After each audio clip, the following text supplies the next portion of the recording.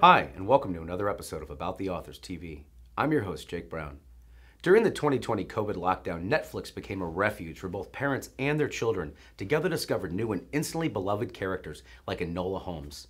Her creator, iconic Edgar Award-winning fantasy pioneer Nancy Springer joins us today to talk about Enola, Rowan Hood, Mordred, Morgan Le Fay, Jamie Bridger, and other memorable characters and worlds from her singular catalog. Ms. Springer, it's an honor to have you with us today. Thank you so much for taking out time to be on the show. First, congratulations on the runaway success of the Enola Holmes film adaptation on Netflix. That's so exciting that so many kids and their parents are watching and falling in love with her together. Take us back to the first time you ever did in your own mind when she first knocked on the door. It's interesting. Sherlock Holmes is so real to people, and I think he's the only fictional character. I was trying to think of another, like Tarzan maybe, or Count Dracula. But no, when I gave him a sister, which to my knowledge he did not have before I gave him one, people would come up to me and say, did he really have a kid sister? And she's as real as he is. He's fictitious. And he has spawned a dynasty of fiction characters based on him and his group. Anyway, the idea for Enola Holmes, this is terribly pragmatic. People, they think there's this big romantic process that went into this, but actually what happened is that my longtime editor called me. I had done some King Arthur stuff for him. I am Mordred and I am Morgan Le Fay.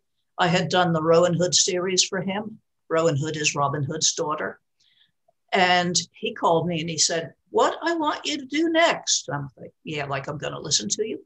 But what I want you to do next is something set in deepest, darkest London at the time of Jack the Ripper. And no, I don't do historical. I don't do Jack the Ripper. He's saying, I would have you do Jack the Ripper, except I already have somebody else doing Jack the Ripper. Well, thank goodness. And there he left it. And I knew this guy had absolute genius for trends, for what was marketable. So I'm like, okay, I'll give it some thought. I read about King Arthur when I was a kid, my mother's books. And I read about Robin Hood when I was a kid, and I wrote Rowan Hood. What did I read when I was a kid? Deepest, darkest London, time of Jack, Sherlock Holmes. And thus, instantly, Enola Holmes was born. I knew right away what her name was. And I pretty much knew all about her right away. Basically, she's me. We first meet Enola Holmes on the page in The Case of the Missing Marquette, and you wove old and new Sherlock Holmes history and the new world he was existing in now brilliantly together, especially with the new direction that you wanted to take him relative to Enola. Please talk a bit about that balance. Well, I love Sherlock Holmes. And when I was a kid, I remember reading, my mom had the whole set. And I remember when I was about 10 or 12 years old being heartbroken because I had memorized all of them and there were no more. But as I grew older, I became acutely aware that Sherlock Holmes didn't have a high opinion of women in general. And I thought, see, I have two older brothers, 5 and 7 years older than I am. And I know what a kid sister can do to older brothers. So I thought it would serve him damn right if he had a kid sister that could run rings around him and take him down a peg. And the reason she can do this is because he ignores everything that has to do with women's culture. He doesn't understand the language of flowers. He doesn't realize that there's a language of postage stamps. He doesn't get that there's a language of handkerchiefs. He doesn't understand the language of fans. He doesn't understand any of the ladylike conspiracies that flourished underneath the patriarchy of Great Britain at the time. So he had it coming to him. Would you volunteer a funny example of that from the early books in the series? I think the funniest example was maybe when she catches him in the ditch. That's, I guess, the third book. I don't know which book it is. I don't know anymore. But I think the funnest example was taking the corset, which is a symbol of repressed, straight-laced femininity, and turning it into armor, weaponry, baggage, and Enola couldn't do without it. It is totally her disguise. It takes her skinny, I was skinny at one point or another, believe it or not. It takes her skinny personage and turns it into an hourglass figure. And that entire hourglass is filled with stuff she needs to get away with stuff.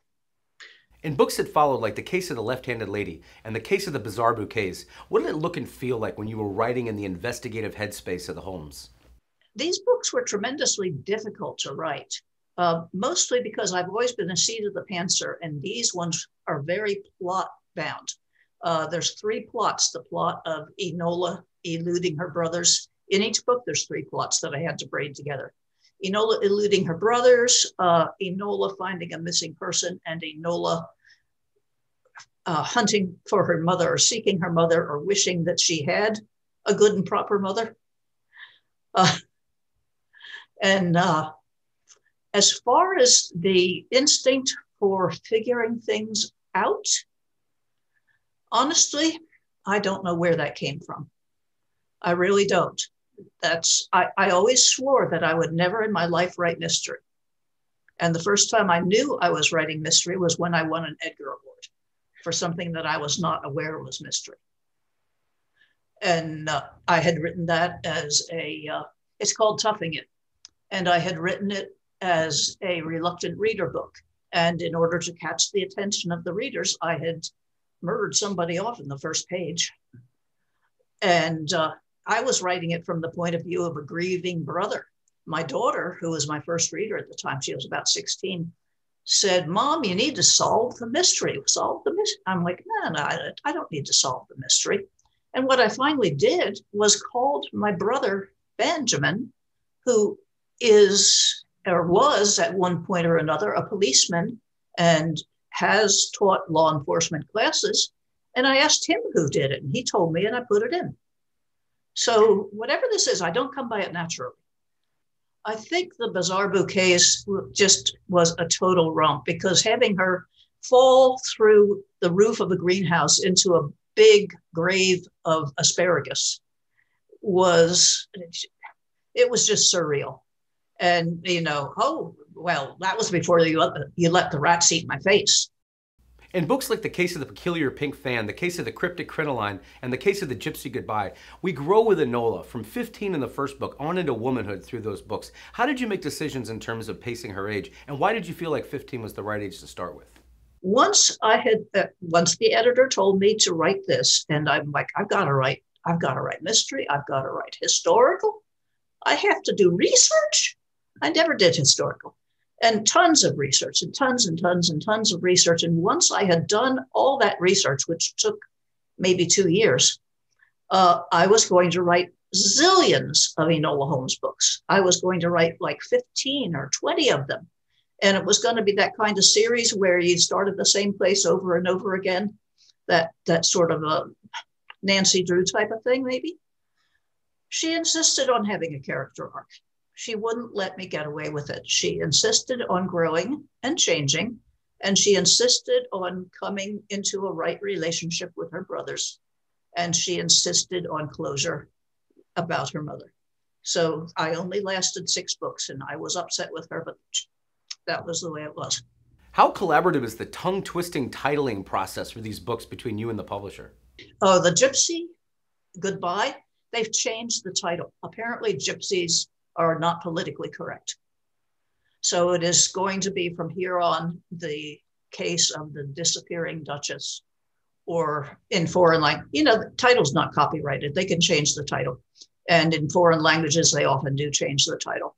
So these books go by various titles around the world. Would you give viewers and fans a look inside how you visualized Enola and company during the writing of this series? For instance, did you do character sketches with different fashions and styles of the times to fit with different scenes? And yes, I'm extremely visual as a writer. This is what I did for research for Enola. One of the things I cut these, I had a costume book, and I took photocopies from it and cut them out and colored them and pasted them onto sheets of paper that went up around my office there. That's better. And then there was the Victorian paper dolls, and the Victorian coloring book. One more, yeah, there's Enola's room. And the Victorian street life. Thank goodness for Dover Publications. And my everything book. Let's see if I can find a good page. Just looking. Whatever. Yeah, visual. I don't know where I got that circular picture, but it's kind of amazing.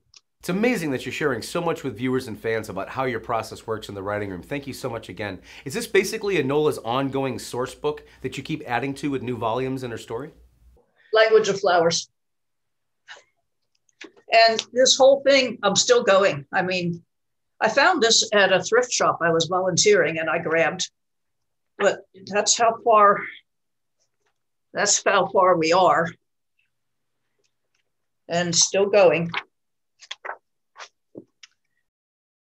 It is so Enola. It is, it's perfect. I started out in a standard 3-ring notebook, but when I saw that, I knew it all had to go in there, and it did. That'll be worth $1 million at auction one day. When you finally got word that Enola was heading to the big screen, how skeptical were you that she'd actually make it there? So many people we talk to that start out with a book series that get optioned, it never quite always gets there. Some do, but some don't. It was purely amazing. Now, as you said, it was a long time coming. Throughout my career, I've sold film options and nothing ever came of them. And I was beginning to get a bit cynical. This whole thing was very different. It wasn't Netflix to start with, by the way. It was Legendary. And it was supposed to be a feature film in the theaters. But it all started actually not up with the CEO of a film company, but with a little girl named Millie Bobby Brown. She read the Enola Holmes books. She liked them. Actually, her older sister, Paige, read them first and passed them on. And then Millie Bobby Brown, who was right, I think, just about at the peak of her success in Stranger Things, said, I want to do these as a movie, and it's going to be my first starring role in a feature film, and it's going to be in movie theaters, and we're going to have a premiere and all the rest of it.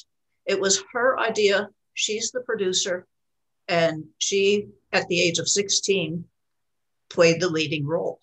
So she is the phenomenon there. I'm just like, the first contact my agent had was from Millie Bobby Brown's father. And after a while down the road, all I was told at first was that there was a young actress with prestige who was interested. And after a while, I learned a little bit more and a little bit more. And finally, as I said, Legendary picked it up. And I got to go to London and meet Millie, give her a big hug, and meet some of the other actors and see some of the filming. And it was one of the foremost experiences of my life. That was in the summer of 2019. Then, of course, came COVID. So the movie couldn't be released. It was in limbo, and then Netflix blessedly picked it up. And it's been enormously successful on Netflix because of Netflix, I think, and because of COVID, and everybody's needing something lighthearted and larky to watch at the height of COVID. I've had the most remarkable luck, incredible good luck.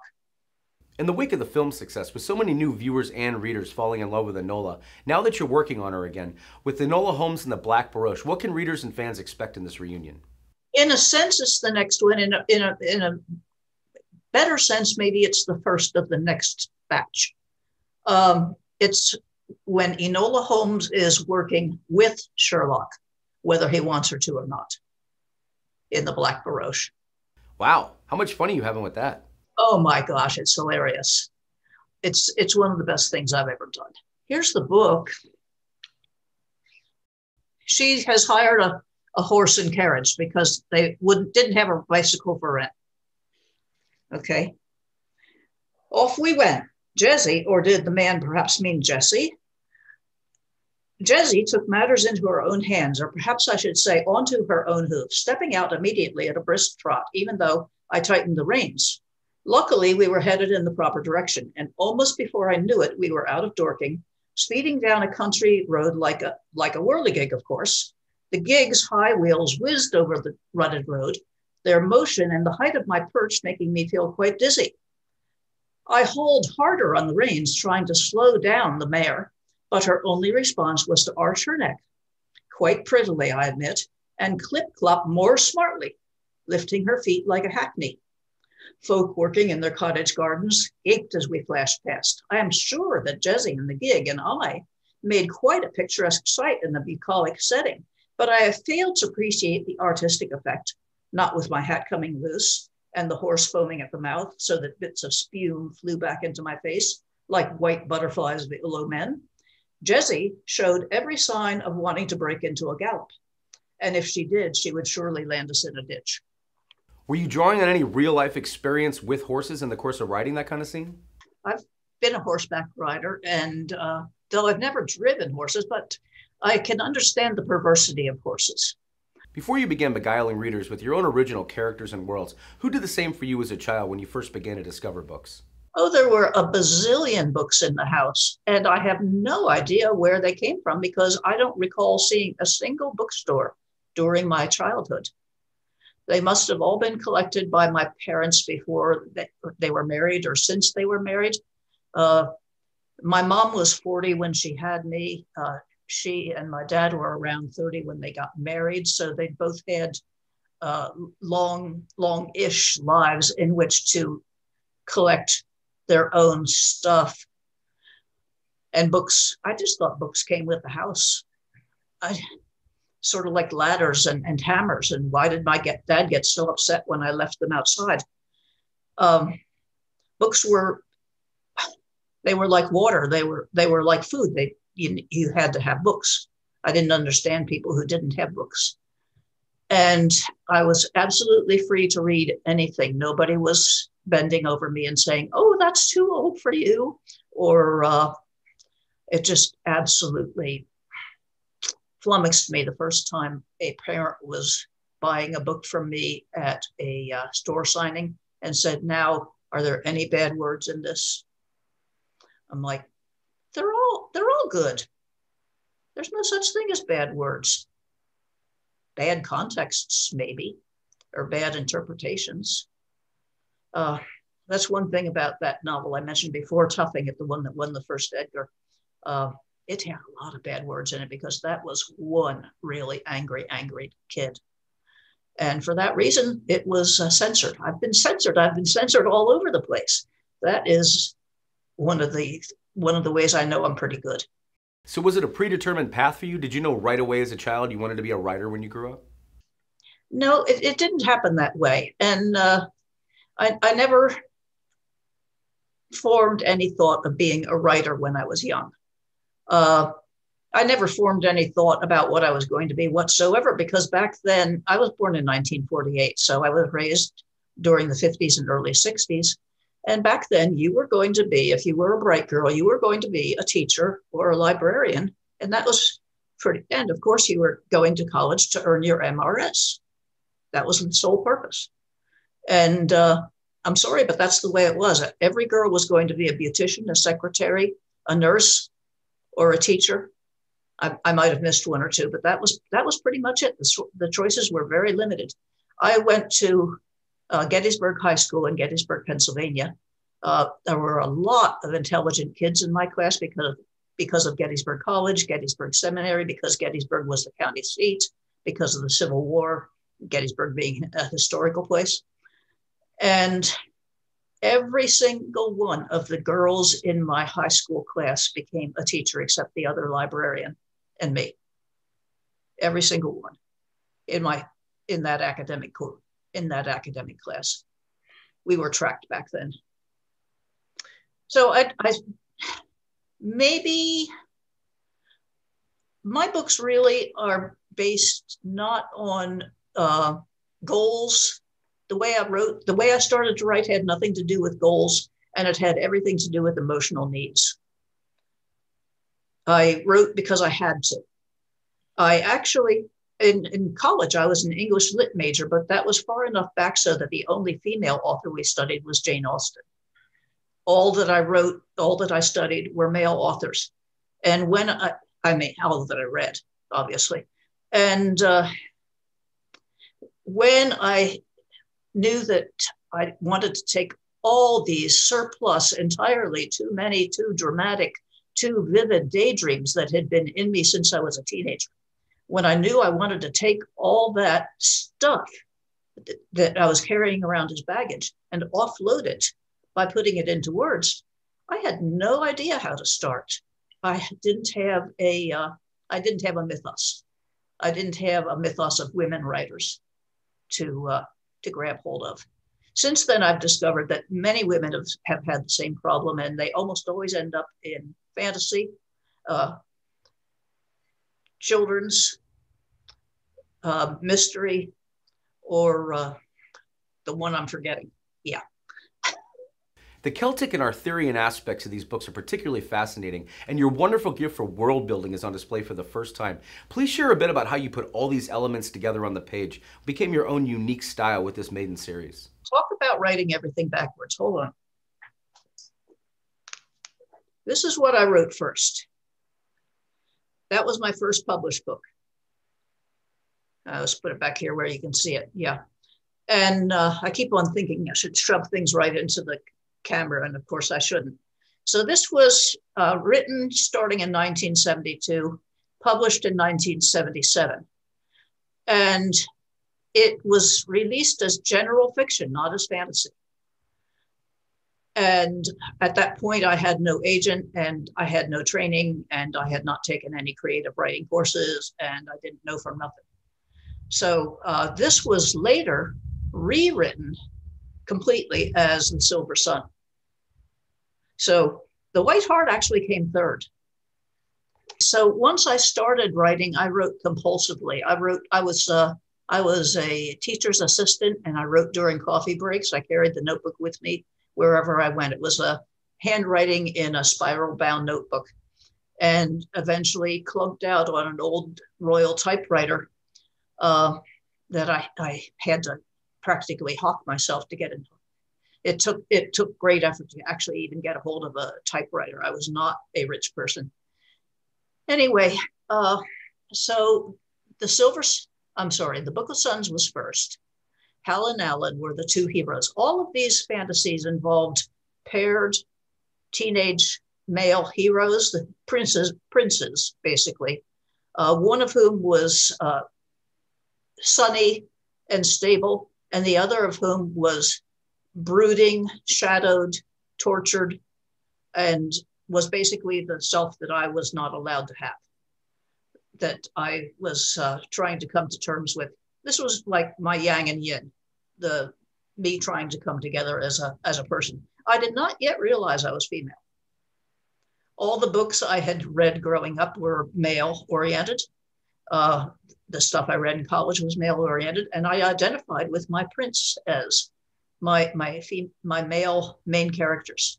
And I identified with the friendship of males. And I was very much influenced by Rudyard Kipling, another misogynistic author. Go figure. Conan Doyle was misogynistic too. Basically, I wrote a very oversimplified map of England as it never was. Isle is England. I was an English lit major. What led me into the Celtic stuff was falling in love with the poetry of Yeats, William Butler Yeats, and researching the references in those poetry, and then just absolutely diving into research in Celtic mythology and all mythology in general. At one point or another, I read The White Goddess. I read the Fraser Golden Bough. I read so much stuff. I should have a degree just for all the reference work I read on mythology. The entire Larousse Encyclopedia of Mythology. I never did answer your previous question, which is the order the books were written. I wrote The Silver Sun, well, I wrote the Book of Suns first. Then I wrote a sequel that went nowhere. And then I wrote The White Heart, which was a prequel, took place before the action in the Book of Suns. And then the whole thing came together. There was a long period in there after the publication of the Book of Suns where I was getting nowhere fast. I was having books rejected. I was writing books that weren't quite good enough. I didn't have, my first publisher had gone away somewhere, and I did not have another publisher, or editor. And it was very discouraging and a very down time. And then all of a sudden the stars aligned, and all three books were sold at once, and I was on my way rejoicing. But yes, the order in which they were written was the second, the third, and the first. I was pretty much dreaming the same dream over and over. I always have the bright man, or the sunny man, the shadowed man, or sometimes the shadowed man took the form of a creature like Gwern, who was sort of an earth sun. Or I got further and further into the mythology, and the whole books improved enormously the more I got into the mythology and the more I got into the fantastic. The first one that I showed you, this really is just an adventure written in an imaginary place. I didn't have any authority to set anything in a real place, so I made up an imaginary place and set the adventure there. The fantasy elements aren't there as much as they are later on, partly because the editors told me, hey, you're writing a fantasy, do fantasy. And partly because my own researches into Yeats and so forth gave me a much greater enthusiasm for that. And partly because there's so much that you can do that way that the more I did it, the more enamored I became of it. And I continued that way for many, many years still. For you and your readers, what kind of advice would you share with those among them who are aspiring authors? Of all things to write, I would, I started with the mythology and wrote the fantasy. So I would say it's similar to what happened in science fiction. Scientists started writing science fiction, and then other people started writing science fiction based on science fiction. If you write fantasy based on fantasy, it's like inbreeding. It's sort of like it gets weaker and weaker, and eventually it just sort of peters out. My advice, not just fantasy writers, but to writers in general, is to be professional, be cooperative, be polite, don't be too big-headed, but at the same time, make sure you're true to yourself. In other words, sometimes you listen, sometimes you just don't listen. And there have been times when I listened to an editor that I should not have listened to an editor. And then there have been other times when I failed to listen that I should have. But ultimately, especially with people, they join critique groups, and immediately their stuff starts to look as if it was written by a committee. And that's what you don't want. Critique groups are good. They're excellent. They are a way for you to go out there and develop your skills of critiquing, understanding what goes into writing fiction, and understanding what your own values are. But the thing is, you have to find that out for yourself, not listen to the other guys. They're going through a similar process. They're working on, say, their dialogue. They're having trouble with their dialogue, so they will pick on your dialogue. Don't listen to them. You're having trouble with pacing, so you pick on their pacing. Listen to yourself. The thing is to just open that connection between your head and your hands. People tend to edit themselves so much, and they've got such ideas about what's correct and what's not correct, and what their English teacher would have said, and what their creative writing teacher would have said, and what their editor's going to say, and what their agent's going to say, and is it ever going to be successful, and will anybody ever read it? And nobody's ever going to read it if you don't write it. You just have to let it all go and stop thinking so much. Just, one thing I say frequently, and here's one more thing. I frequently tell people it works to play. It works to be in touch with your inner, and that was a ball told me around there, yes. Come on, you thing. Toys, play, buy the colored pencils and pens, buy the crayons, buy the coloring books, or make them, or draw, do the pictures and do the paint by numbers and the connect the dots. Whatever your child wants, it's up to you to get your child going on your side. I know the phrase inner child is overused and under-respected, but that's really what it's all about, is just making that connection back. Wonderful tip, thank you. You won your first Edgar for Toughing It and the best juvenile novel for Looking for Jamie Bridger. What did you most enjoy creatively about those projects and the new directions that you took with them? I have to say what I most enjoyed about them was winning the Edgars and discovering I wrote mystery. I had no idea. And after that, after I won those Edgars, I started selling short stories, mystery short stories, to Alfred Hitchcocks and Ellery Queens. But Toughing It was a difficult book to write. It's based on profound grief. When I got halfway through it, I started to chicken out and think, who's going to want to read this? It is so heartbreaking. And indeed, I did get one review, I think from Publishers Weekly, that they were just absolutely poisonous about how melodramatic it was and how sad it was. And I obviously, it was a good bad review. There are bad reviews and then there are good bad reviews. This was one where I had touched somebody's nerves and they got pissed off and they let me have it. And so I'm like, gotcha. Jamie Bridger, it's based on a letter I read in an Ann Landers column, or maybe a Dear Abby, where somebody had a child late in life, woman, and she's saying she's embarrassed and could she just pass this child off as her granddaughter? And it was a situation of, I've got to write something right now because I earn my living as a writer and there will be no living if I do not write something right now. So it was really, I didn't even think about it for much more than 2 days. I went around, walking around the house thinking, what, come on, book. And I remembered the letter and I came up with Jamie Bridger and I jumped. Going back around, you were asking about mystery, but what caught my attention and what I really wanted to talk about is why I'm all over the place. And that has to do with my development as a human being. Once I got past the first 10 or 15 fantasy novels, that whole time I was looking inwards, trying to fix me. I was a mess. I was a basically messed up, broken person. Had an odd childhood. I had an odd adolescence.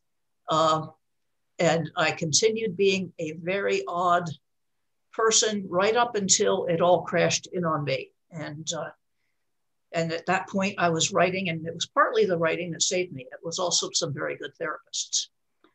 But after I started to get myself together, and I was no longer divided in half, yang and yin, then I wanted to turn my vision outward. See, by then I knew how to write. When I started writing, it was to fix myself. And left the time I got done fixing myself, or I'll never be done, but by the time I more or less managed to fix myself, I loved writing. And I knew how to do writing very, very well. So I went all over the place. Ooh, I want to try this. Ooh, I want to try that. It can be an incredibly transformative experience, that's for sure. And you can go anywhere you want to on the page. Just take I Am Mordred. You won the Carolyn W. Field Award for that. And I'm Morgan Le Fay. Both of those grew out of short stories, correct? The original inspiration for them? Mordred happened because I have to novelize things. One day, long ago and far away, I was paying the bills, and the checkbook was not looking good at all. So I phoned Jane Yolen. I had received in the mail, this was back when everything went through the mail, I had received an invitation to write a story for an Arthurian anthology of hers. I think it was called Camelot. And I had not written the story, but in regard to the checkbook, I phoned Jane Yolen and asked her if she still was open for a story. And she said, no, technically I'm closed, but nobody wrote a story about Mordred. So if you can have one to me within, say, 10 days, I'd like it. So I walked the dog. It was a little Sheltie dog by the name of Nicholas the Ridiculous. And I walked Nicholas in the rain. And by the time I came back, I had the beginning of the Mordred story. And indeed, I wrote it and I got paid, and I was glad of it. She accepted it. I got paid. And the next thing that happened was this editor, this self-same editor, Michael Green, coming after me. He was not yet my editor. He had been the editor for the anthology of Jane Yolen's, saying, I want a book based on this story. So that's where that came from, down the line, years down the line. And then again with Morgan Le Fay, again, it was his idea, and I thought he was crazy. And it turned out to be very successful. Turning the spotlight there for a moment, your short story output has remained prolific throughout your entire career, notably with the Hugo and Nebula Award nominations you just recently received for The Boy Who Plaited Mains. It was just one example among many. What aspects do you most enjoy about this particular theater of writing? They're a challenge. They're a tremendous challenge. I've heard it said that most writers are either naturally novel length or naturally short story length. And I think I am more naturally novel length. I believe in things working out over a period of time. Whereas in writing short story, what you have to do is kind of believe in an epiphany where everything gets fixed all at once.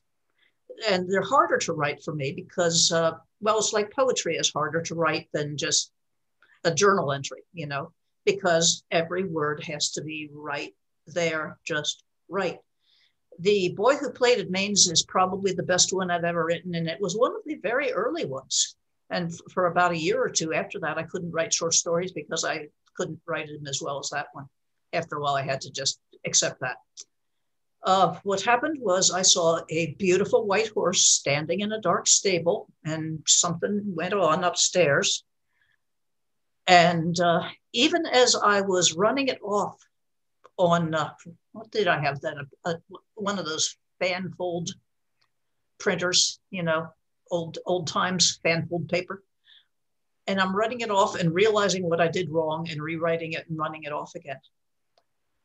So right down to the last minute before I sent it off for publication or in search of publication, I was revising it. And I think maybe that's why it's a winner, because I didn't stop. I just kept on until there was no further to go with it.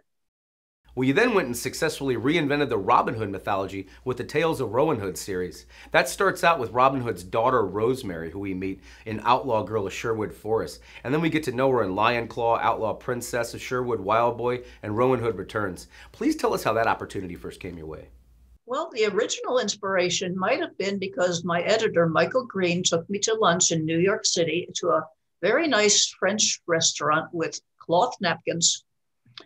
And we were talking about Jane Yolen's anthology, Sherwood. And I offered to write a story for it. And then after that, Jane Yolen had done a previous anthology called Camelot, I think. And I had written a Mordred story for that. And it was Michael Green's idea that should become a book. Then it was Michael Green's idea that I should write I Am Morgan Le Fay. But Rowan Hood was my idea. But it was because Jane Yolen was doing the Sherwood book and because my mind was on that particular track. Anyhow, so Rowan Hood, I did the thing of girl dresses as boy to become free, which was so necessary back then. In Enola Holmes, I totally rebelled against that. Now, in the movie, they do have her dressing as a boy, and I'm like, oh, well, that's a shortcut. Go ahead.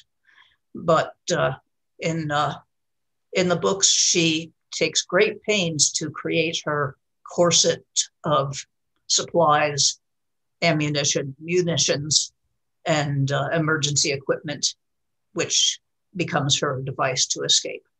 Rowan Hood, I think one of the funnest things about Rowan Hood was the dog, the arrow catching dog.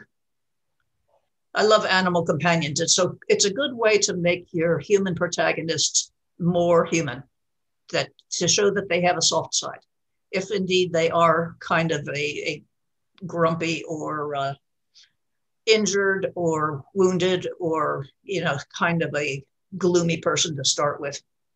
Give them an animal. Rowan is a mystic tree. It's a kind of a fairy, has supernatural significance in English folklore. She has a ring, a Gimel ring, which is a kind of a puzzle ring. And there are 6 strands, and I originally meant to write 6 books, one for each strand, one for each member of the band. But that eventually fell through. I simply ran out of Rowan Hoodish energy, and it was successful, but not all that successful. So the publisher was all too willing to just sort of let it pass with, I think I ended up, yes, there was a character named Bo. I never wrote a book about her. She just wandered in. And there was supposed to be one more character, I think. It's kind of an incomplete work. Any favorite books or characters from among those volumes you did complete in the series? Outlaw Princess. Because mom's in a cage and we've got to rescue her. I don't know why so. That's just the one, And Etard Etty is a wonderful character. And of course, I love Lionel, but he's, I really shouldn't play favorites. I love them all, but when somebody, if I have 6 of the books sitting here and I want to give one out, it's always Outlaw Princess. You took home the Tiptree Award for Lark on the Wing, which again demonstrated your talent for flying off anywhere into any world you want to in books. What was that ride like in your mind as you were taking it with the story? I enjoy telling the stories about the books. And the story about that one is that there was an editor who I think shall remain nameless, a science fiction fantasy editor who at every science fiction convention I went to was taking me out to dinner along with other people, wining me, dining me, and obviously wooing me. And it was kind of a one-sided affair. But again, the checkbook wasn't looking good. The exchequer was not looking good at all. And I did pretty much support my family, including my mother and my horse, on my earnings as a writer. So sometimes things were tight. And now a lot of people think, oh, she had rich husbands so she could write. No, it was the other way around. I wrote so that I could get by. So I was at a convention, and for some reason I walked into the bar. I don't usually walk into bars, but I guess I was bored, so I did. And this editor blew smoke in my face and asked me what I was thinking about writing. So I spilled this long, vague thought about doppelgangers, and she said, I'll buy it. Alas, she only offered $3,000, but I needed the $3,000. So I wrote that whole great big Lark on the Wing thing, all fast, in a row, just as it is, without thinking about it, PMSing the whole time. Just furious that I had to write this thing and take this measly money. And I handed it into her exactly the way I wrote it, without rewriting, without editing, without anything. And she published it exactly the way I handed it into her.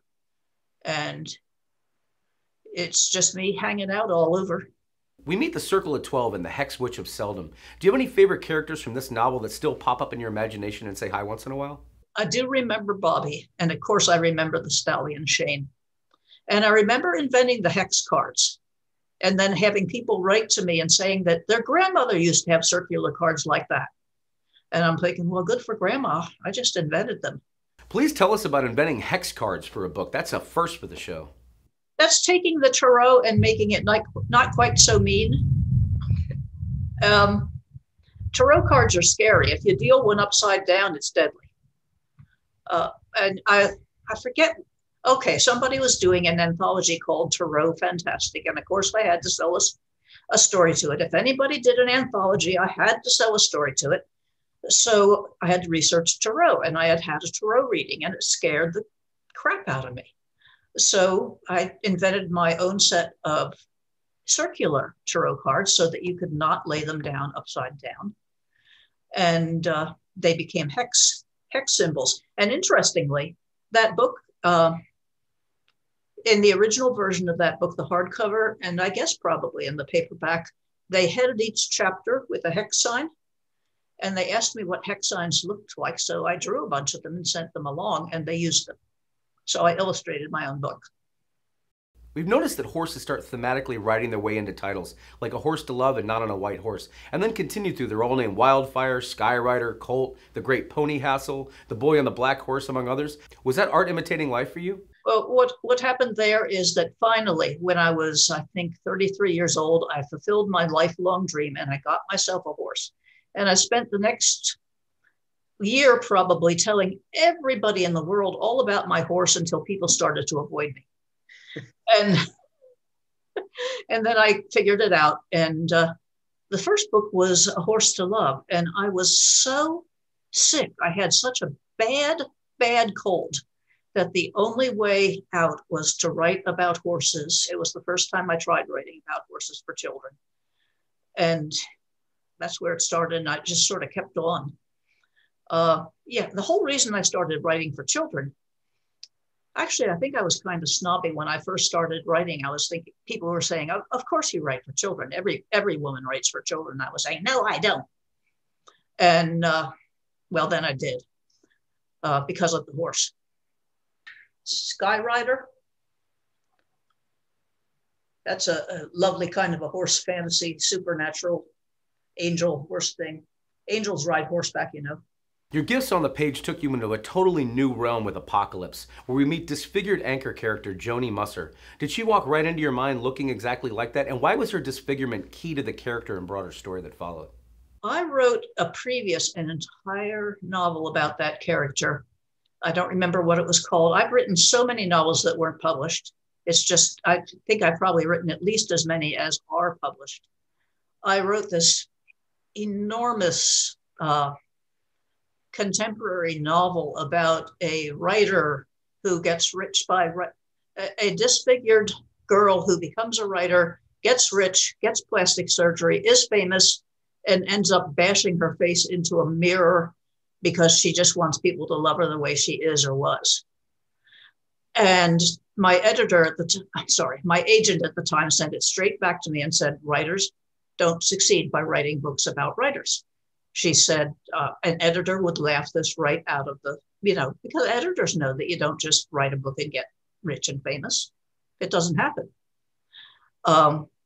So I borrowed Joni Musser from that entire aborted book. But yes, she was extremely important to me. She was key to my figuring myself out. And what happened there is that I had just been writing about her. I went to my then therapist. He asked me, well, if you were to write a suicide note, what would it say? I said, as usual, I can't stand it. I don't want to go there. I don't want to write a suicide note. He said, okay, take a billboard. What would it say? I said, I want attention. He said, no, attention's a negative word. What do you really want? I said, I want love. And that's when I realized I wasn't an evil person. I just wanted love. That was why I was kicking up a fuss but that was all due to Joni Musser. She had the same progress. All she wanted was love. Well, you've certainly gotten plenty of that throughout your career from your readers. It sounds like it's become a big extended family. What's it like when you get to have reunions out on the road, or you see old fans that you've known for years, or else new ones coming up with a book for you to sign? I'm very happy when I get a letter from somebody saying that I helped them through a dark period in their life. Because really, what these books are all about is compassion and consolation. They're all about, hey, reaching out. It's me reaching out and trying to make that connection by the heart. There are books that come from the heart, and then there are other books that come from the head. And I can tell the difference in my own writing. There are times when I just wrote from the head because I had to make ends meet. And then there are books that came straight from the heart. And most of them are good, but the ones that came from the heart are better. So the pride is not so much in the legacy as in the connection, connections I've made through the books. With as vivid an imagination as yours and the worlds you've built with it, you've certainly kept illustrators at publishing houses on their toes over the years. How involved do you get with that part of the process? Not up until fairly recently. Up until the Michael Green era, I had no say as to covers, none whatsoever. I was fortunate as to covers. The Books of Isle, those Carl Lundgren covers definitely helped put them into the popularity side. The White Hart cover is just gorgeous. It's one of the most beautiful covers I've ever had. And but no, in general, it's sort of like if you write a picture book, you don't tell the artist what to do. No, generally the covers, they would say, we know best. So it's only more recently, since I guess publishing has gotten more democratic or something, that I've had people asking me about my covers. This is the most recent fantasy novel, Odling Prince. It's from Tachyon. The cover is by Brian Giberson, and I did have some say on that. I hope I'm pronouncing his name right. It could be Giberson, but I think it's Giberson. Anyway, this is the very most recent fantasy novel in the terms of handsome princes and long ago and far away. This sums it up for my whole lifetime. This is my last final effort in that direction. And it was published not that long ago and written not that long ago. It was just like, okay, I've got one fantasy novel left in me, and this is it. It was published in 2018. Wow, that's breaking news for your fantasy fans. Did that change your headspace at all while you were writing it, knowing it might be your last one? It was just that I had one leftover piece of fantasy in me about two princes, but a variation. And I don't want to do a spoiler here. So I'm just telling people that this is out there and this is the last word. Well, we're certainly happy to help spread the word here. Along the same lines, when can fans expect to hear next from Enola? Right now, I'm working on another Enola Holmes book, and I don't dare tell anybody much about what I'm working on, but I just last night wrote what has to be the best line. And we're in a place that is full of dogs, and the dogs are killed, and it has to do with rabies. But Enola is saying, why are you letting this happen? Why are you killing these dogs? And she says, so we can dry their brains. No, it makes no sense, but in the context it will, and it does.